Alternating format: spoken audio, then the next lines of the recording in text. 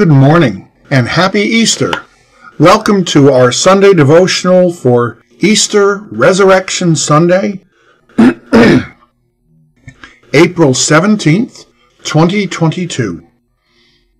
Our silent meditation for today, it comes from Phillips Brooks, who writes this: Let every man and woman count himself immortal. Let them catch the revelation of Jesus in his resurrection. Let them say not merely, Christ is risen, but also, I shall rise. Amen to that. Friends, early on the first day of the week, the disciples of Jesus went to the tomb where he had been buried, only to find that the stone had been rolled away and the tomb was empty. We gather here as Christ's disciples on this first day of the week to celebrate the good news of the gospel. Jesus Christ has risen from the dead. Amen. For announcements this morning, let's see, at St. Paul's, not only is this Easter Sunday, but also Confirmation Sunday. We have 2 confirmands this year that we'll be confirming during the service in the church. Today is also a Communion Sunday, so if you haven't prepared your elements, bread or cracker, wine, grape juice, fruit juice, take a moment to do that. We'll be right here. And something to look forward to for next week.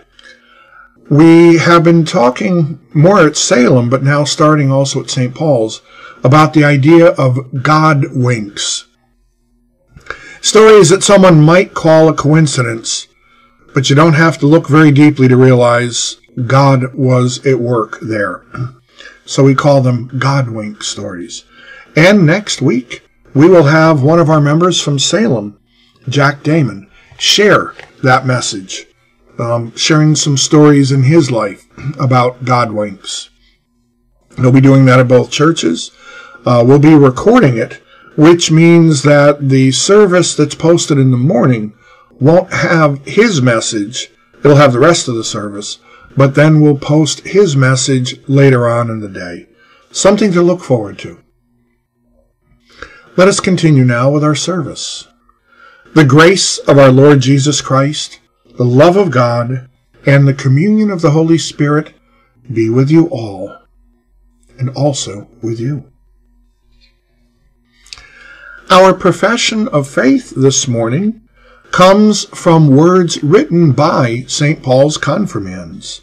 Whenever we have a confirmation class, I encourage the young people to write what we call a personal statement of faith. What is it that they now understand and believe, something that they can own for themselves? And then we work that in, combining words from each of them, work that into a profession of faith. So let us join in expressing our faith using their words. I believe that God is our Lord and Savior. He guides us and shows us the way. He is our light and our hope. The more I learn about God, the more connected I feel to Him. I believe that the Bible is like a textbook that helps us learn more about God and Jesus.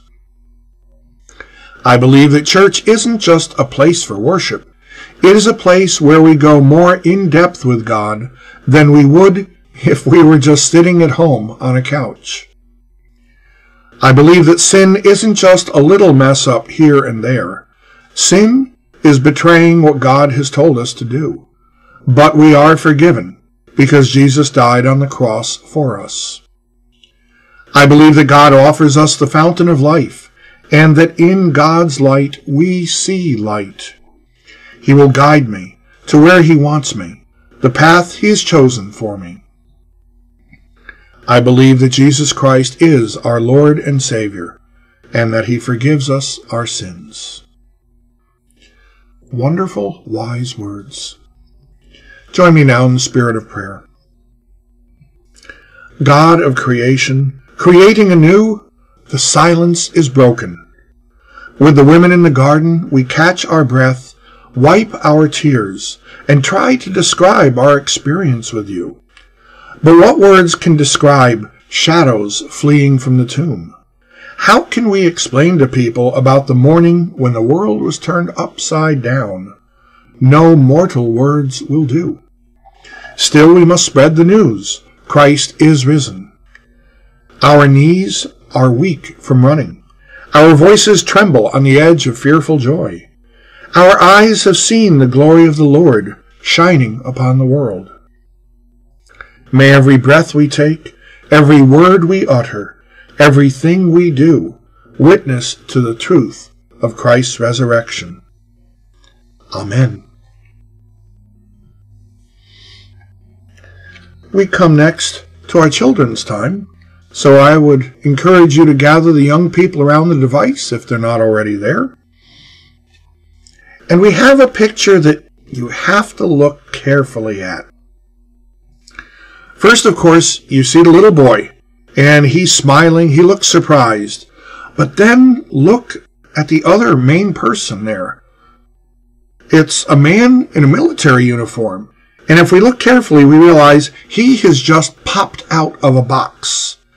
Now, I know he's got his arms out, but if you look carefully, he's smiling. It might look at first like he's trying to scare the little boy, but no, he's smiling. And I bet you know this story. Maybe you've seen it on TV. Maybe you have lived it. A father or a mom returning from military service, surprising their child.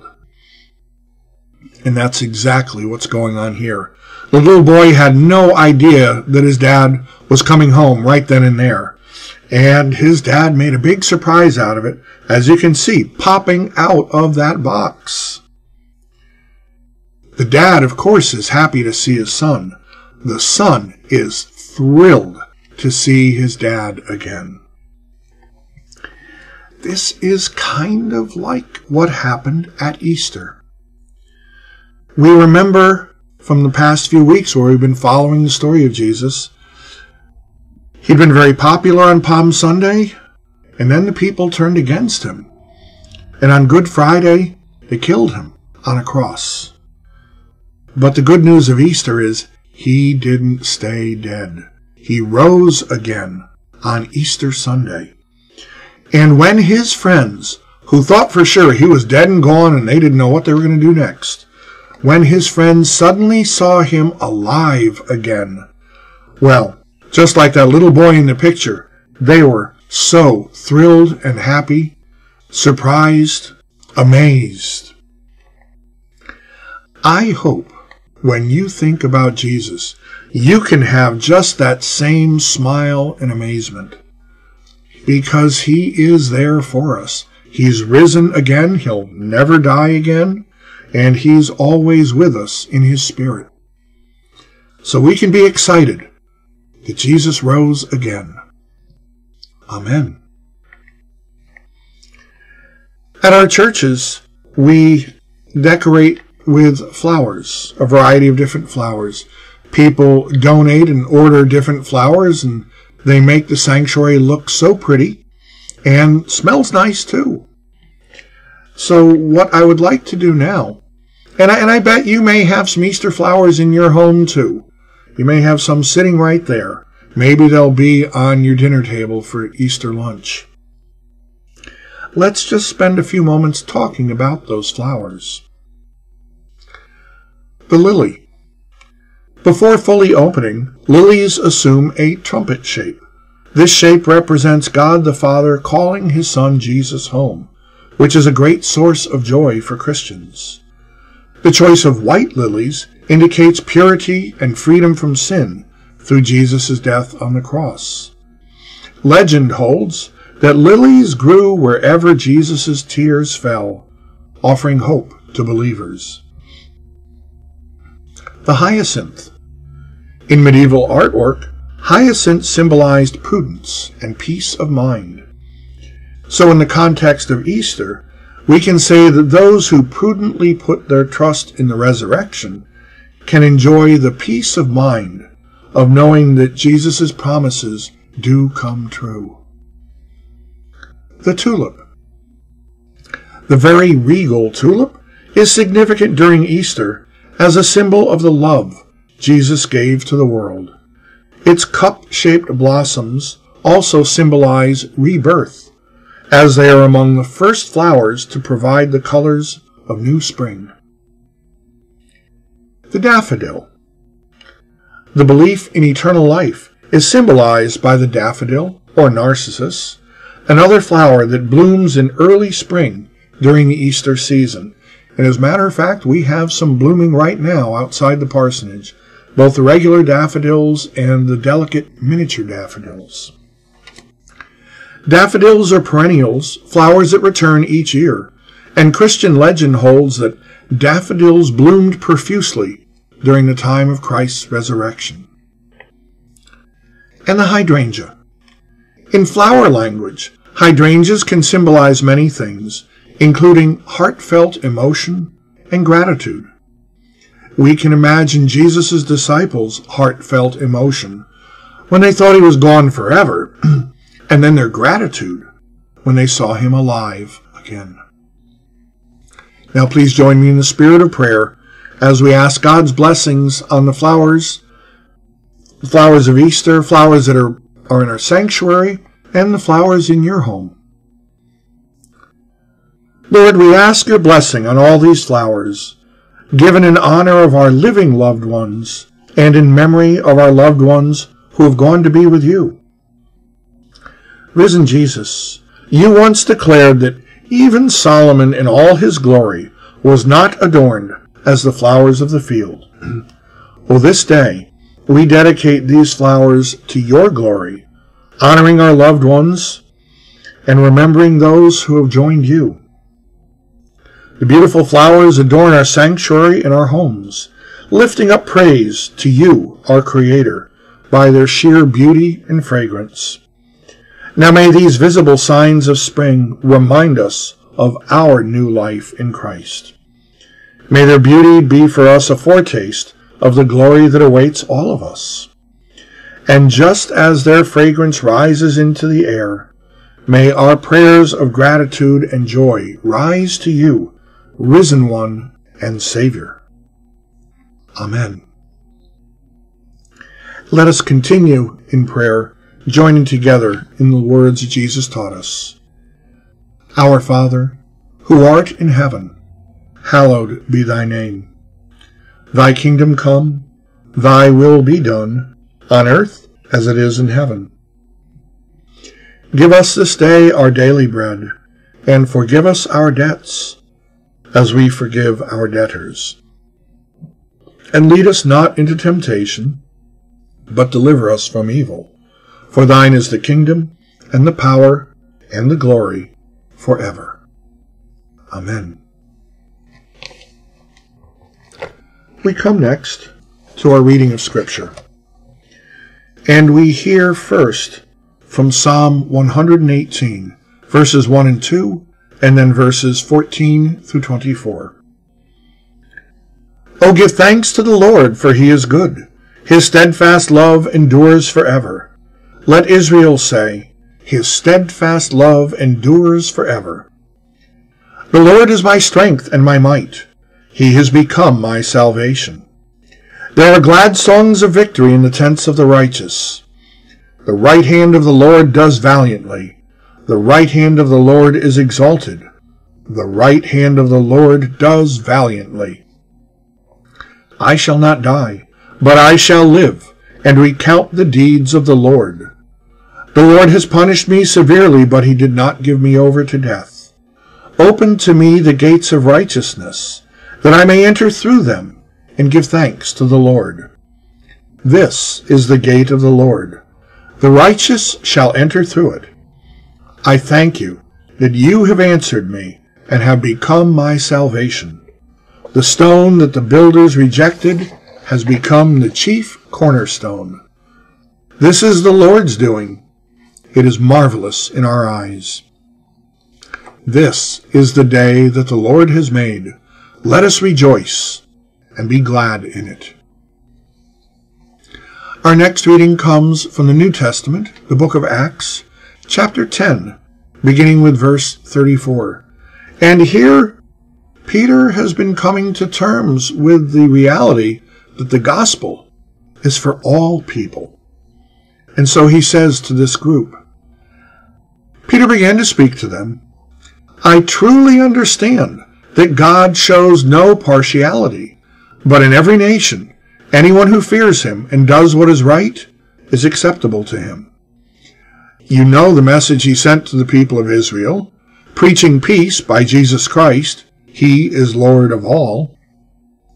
That message spread throughout Judea, beginning in Galilee, after the baptism that John announced, how God anointed Jesus of Nazareth with the Holy Spirit and with power, how he went about doing good and healing all who were oppressed by the devil, for God was with him. We are witnesses to all that he did, both in Judea and in Jerusalem. They put him to death by hanging him on a tree, but God raised him on the third day and allowed him to appear, not to all the people, but to us who were chosen by God as witnesses, and who ate and drank with him after he rose from the dead. He commanded us to preach to the people and to testify that he is the one ordained by God as judge of the living and the dead. All the prophets testify about him, that everyone who believes in him receives forgiveness of sins through his name. And we turn next to our gospel, Luke, chapter 24, beginning with verse 1. But on the first day of the week, at early dawn, the women came to the tomb, taking the spices that they had prepared. They found the stone rolled away from the tomb. But when they went in, they did not find the body. While they were perplexed about this, suddenly 2 men in dazzling clothes stood beside them. The women were terrified and bowed their faces to the ground. But the men said to them, Why do you look for the living among the dead? He is not here, but has risen. Remember how he told you while he was still in Galilee that the Son of Man must be handed over to sinners and be crucified, and on the third day rise again. Then they remembered his words, and returning from the tomb, they told all this to the 11 and to all the rest. Now it was Mary Magdalene, Joanna, Mary the mother of James, and the other women with them who told this to the apostles. But these words seemed to them an idle tale, and they did not believe them. But Peter got up and ran to the tomb. Stooping and looking in, he saw the linen clothes by themselves. Then he went home, amazed at what had happened. Here end our readings for this Easter day. Our message is entitled, He's as Good as His Word. Please join me first for a moment of prayer.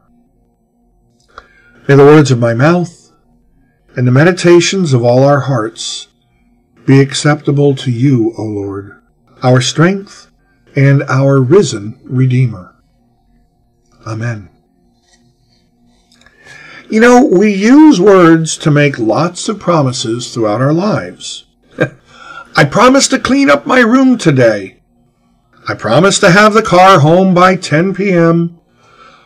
I promise to pay back my student loans in full and on time. I promise to make my car payments every month. Till death do us part. Promises that we make. Even here in church, we make promises.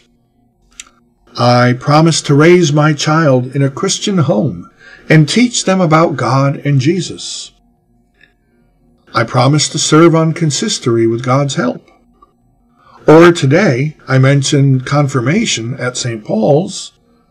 I promise to love and serve God and Jesus Christ. Yes, we make lots of promises along the way. And to the best of our ability, we try to live out and fulfill those promises. Sure, sometimes things happen, But at least when we are making the promises, we have every intention of fulfilling them. And sure, we all know people who break promises, but when we make a promise, we try very hard to be as good as our word. Well, friends, our Lord Jesus Christ was indeed as good as his word. But for some odd reason, his disciples still didn't get it. At least, not at first. Consider the number of times Jesus predicted his own death and even warned his followers about it. The Gospels of Matthew, Mark, and Luke record at least 3 times when he told them this. John's Gospel records at least 3 other times. So you would think that his followers would get the point. But the only time anyone seems to have taken Jesus seriously about this is when Simon Peter called him out on it.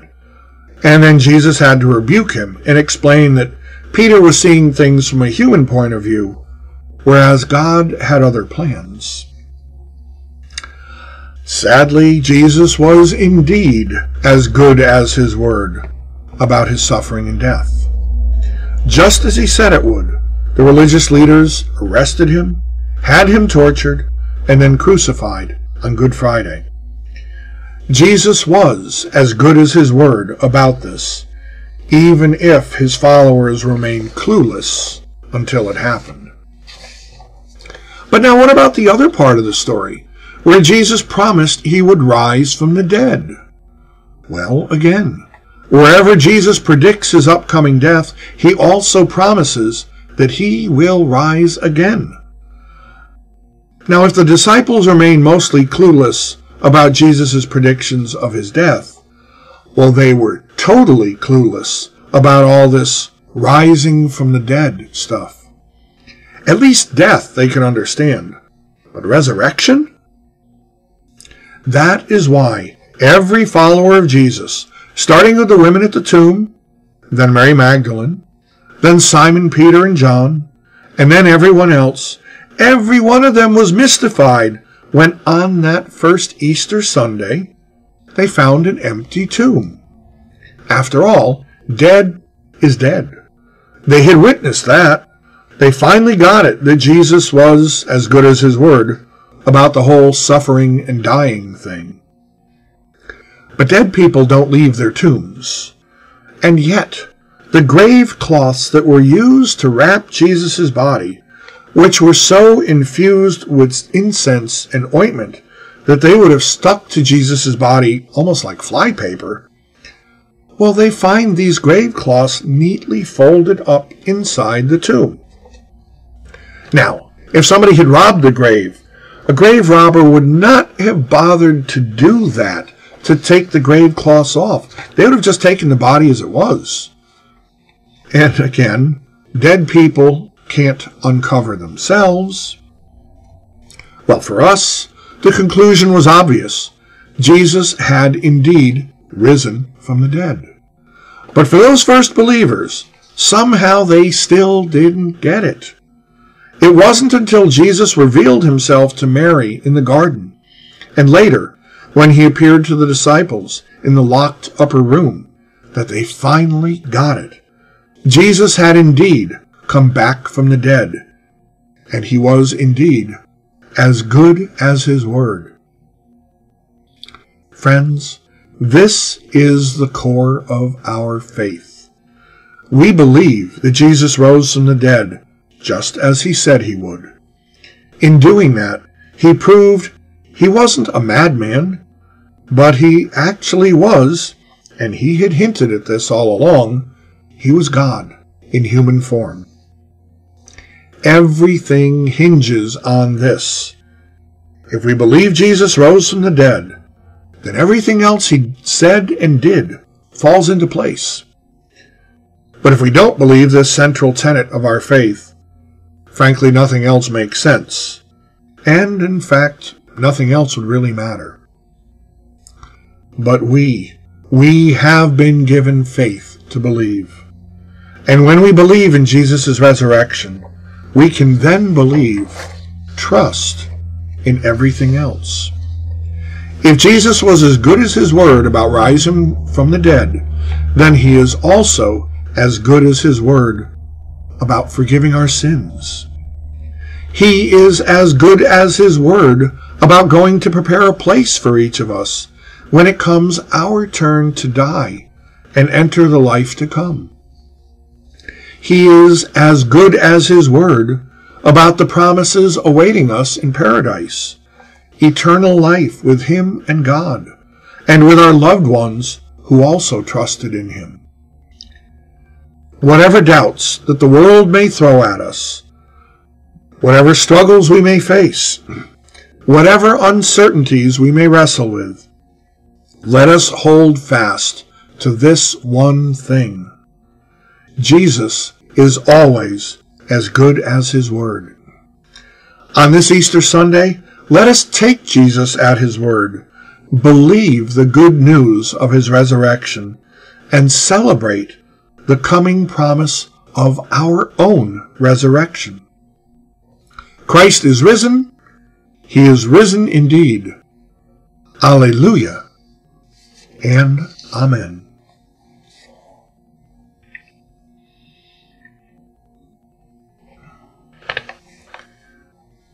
We belong to Christ Jesus. All things are his, for he is Lord of all. In gratitude for the resurrection life promised to each of us, we now dedicate a portion of the Lord's blessings. And let us join in saying together the offertory response. Praise God, from whom all blessings flow. Praise him, all creatures here below. Praise him above, ye heavenly host. Praise Father, Son, and Holy Ghost. We praise you, O God, and give you thanks that you have given us such joy, such grace, such hope in the resurrection of Jesus Christ our Lord. May our gifts and our lives be proof of that good news. Amen. As I mentioned, this is also a service of Holy Communion, and we come to that now. Luke the evangelist records that on the evening of the first day of the week, the same day on which our Lord rose from the dead, when he was at table with two of the disciples. And there's Dave. Hi, Dave. When he was at table with two of the disciples, he took bread and blessed it and broke it, and he gave it to them. And their eyes were opened, and they knew him. Beloved, this is the joyful feast for the people of God. Come from the east and from the west, from the north and from the south, and gather about the table of the Lord. Behold, how good and pleasant it is when people dwell in unity. The peace of our Lord Jesus Christ be with you all. Amen. Now lift up your hearts. We lift them to the Lord. Let us give thanks to the Lord our God. It is meet and right to do so. We give thanks to you, O holy Lord, almighty and everlasting God, for the universe which you have created, for the heavens and the earth, and for every living thing. We thank you that you have formed us in your own image and made us for yourself. We believe you that we bless you, that when we rebelled against you, you didn't forsake us, but instead you delivered us from bondage. You revealed your righteous will and steadfast love by the law and the prophets. Above all, we thank you for the gift of your Son, the Redeemer of all people, who was born of Mary, lived on earth in obedience to you, died on the cross for our sins, and rose from the dead in victory, who rules over us, Lord above all, prays for us continually, and will come again in triumph. We thank you for your Holy Spirit and for your Holy Church, for the means of grace and for the promise of eternal life. With patriarchs and prophets, apostles and martyrs, with your church on earth and with all the company of heaven, we magnify you and praise you. We worship and adore you, O Lord most holy, as we say together, Holy, holy, holy, Lord God of Sabaoth, heaven and earth are full of the majesty of your glory. Hosanna, Hosanna, Hosanna in the highest. Blessed is he who cometh in the name of the Lord. Hosanna, Hosanna, Hosanna in the highest. We thank you that the Lord Jesus, on the night when he was betrayed, he took bread, and when he had given thanks, he broke it, saying, Take, eat, this is my body, which is broken for you. Friends, let us now take and eat the body of Christ, broken for us.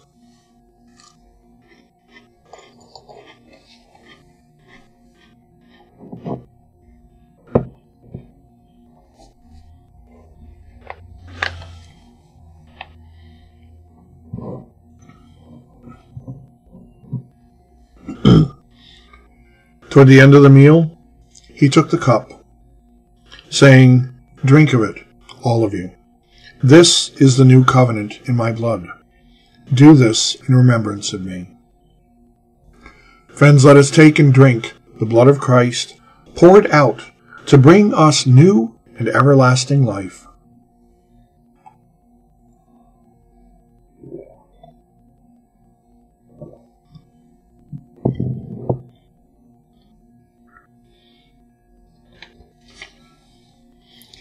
Obeying the command of our Lord Jesus Christ, we, your people, recall his incarnate life, his atoning death, his resurrection and ascension until he comes.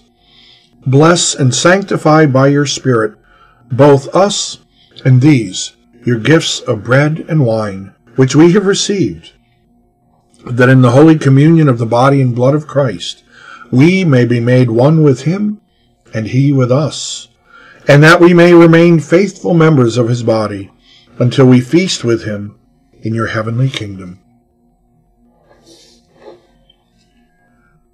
For those of you watching from home, I would ask you again to gather your young people around the device for a blessing.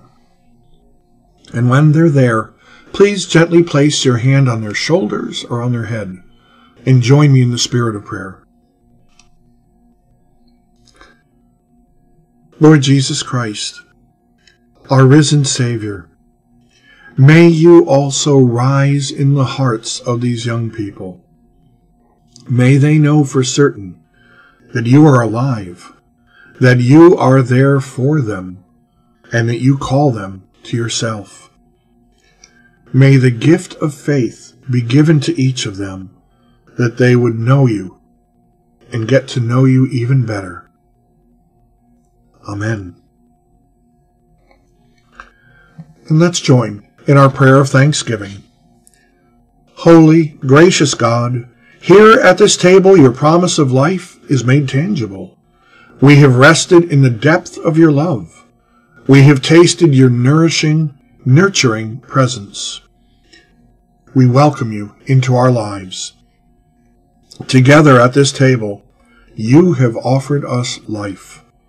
Together by your grace, we welcome the life you offer and accept it. And we give you thanks. Amen. Now, ordinarily, the next thing in the service would be a commission and a benediction. But where a church has a cemetery nearby, I mean like walkable, there is a tradition that we walk over to the cemetery, assuming the weather permits, as a reminder that this is not where things end. This is where life conquers death, where, as Paul says, the imperishable subsumes the perishable, and where our memories are consoled by the hope that is to come. So I would invite you, at home, to picture in your mind a cemetery that you are familiar with, maybe one nearby, Maybe one far away, but where some of your loved ones are. Or where they were buried, I should say.